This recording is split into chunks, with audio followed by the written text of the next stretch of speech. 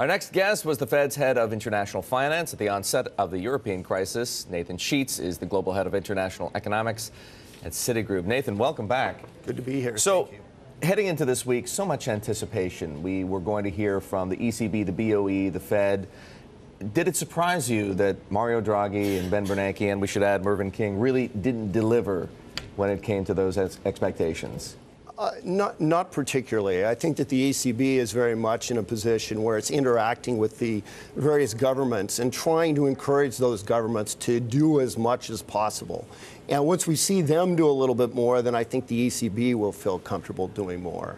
With Ben Bernanke, I think he was very cautious about being forward-leaning about what the Fed was going to do at its June 20 meeting.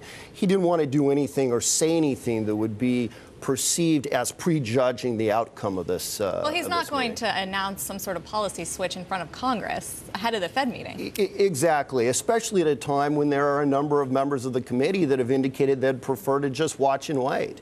So we've got to just let them have their opportunity to deliberate and sit around the big table and make their decision. Now, it's very much my expectation that the Fed will do more, and on June 20th that they'll announce an extension of their twist operation. Ben Bernanke also said, when questioned on Europe, that we are prepared to take steps on Europe. What might those steps be? Would they be more unconventional than what we've heard as the possible options so far? I think that the first step is just to buy some more time, and they do that by extending their twist operation. Then if the situation in Europe were to deteriorate further, then I think you'd see them move into full-blown kind of QE. Beyond that, it's much more difficult for the Fed. But I think the next round of tools are the kinds of things that Charlie Evans has talked about, and maybe even something like a nominal GDP targeting regime. But that's still quite a ways down the road. Those are the kinds of things that might happen if you're seeing a full-blown kind of financial meltdown in Europe, which fortunately we're still a ways away from. I'm hopeful the European authorities will be able to act before we get there. Well, back here, how much pressure is Bernanke under to really focus his attention on the unemployment rate, given that it's an election year?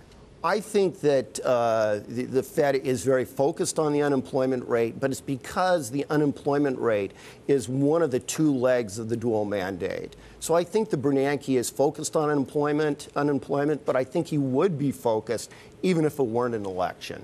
Well, is it going to be some sort of coordinated global policy easing? Is the Fed going to trigger it and then we see ECB, BOJ, BOE? I think that there is a reasonable possibility that we're going to see something, maybe even explicitly coordinated, where central banks make a statement together that they are trying to move to support global activity. Well, they sort of did that in the conference call this week. That's right. We're seeing this global softening, and it's appropriate for the central banks to act in a coordinated fashion to try to address that. So we could see that, but in addition, it could just be a string of rate cuts that we see over the next couple of weeks. But the central banks will be in the game. What form would that take? Would it come on a Sunday night? Would it come in the middle of the week? Would it come during U.S. trading hours, Asian trading hours, European trading hours? Probably from the Fed standpoint, the most natural time would be for it to come around the time that the Fed's making its rate announcement on June 20th. But to the extent that it was an intermeeting move, it would be all the more powerful. And I think how they respond and what they do will very much depend on how the markets perform. Well, why will be all the more powerful? Because it'll just get the markets geared up with more information? They love coordination, right? They love coordination, and anything that the central banks do that's unusual, that's out of the ordinary, tends to come with an exclamation point.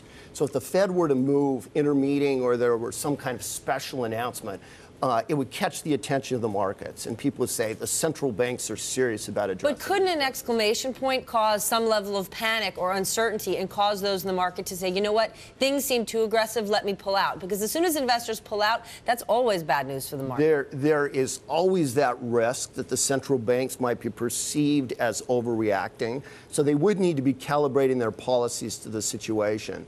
But frankly, I think we're in a place where markets are unsettled. People are very worried about the risks in Europe. And I'm not too concerned that a central bank intervention at this stage would be perceived as being too much.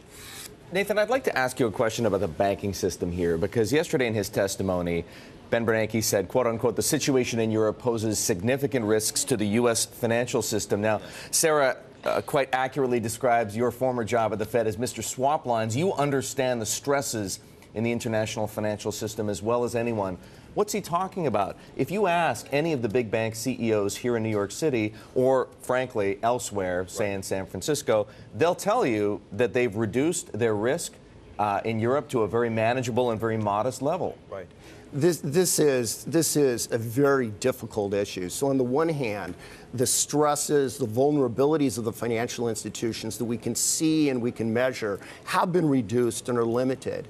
And the Fed just put these large institutions through a very rigorous stress test. And these institutions generally passed that stress test. But the worry is that there are a whole range of unknown unknowns out there. So when Scarlett's Lehman failed, favorite expression. Yes, exactly. Donald Rumsfeld's favorite phrase, really. When Lehman failed, who would have guessed that it was the money market mutual funds that would prove to be such a channel of transmission?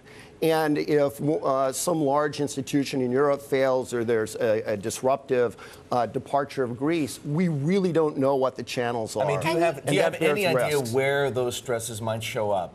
I think it would be very specific to what the institutions that were having stress were, or alternatively, how the Greek exit was proceeding. But I think there is a risk that if Greece leaves in a disorderly way, that immediately starts putting significant pressure on European financial institutions. And you think these stress tests really are a way to find what the problems can be? There's no way, sort of a rubber stamp level here. We know not everyone passed, but could a stress test really find something in there? I think that what the stress tests are really good at is fighting the last war.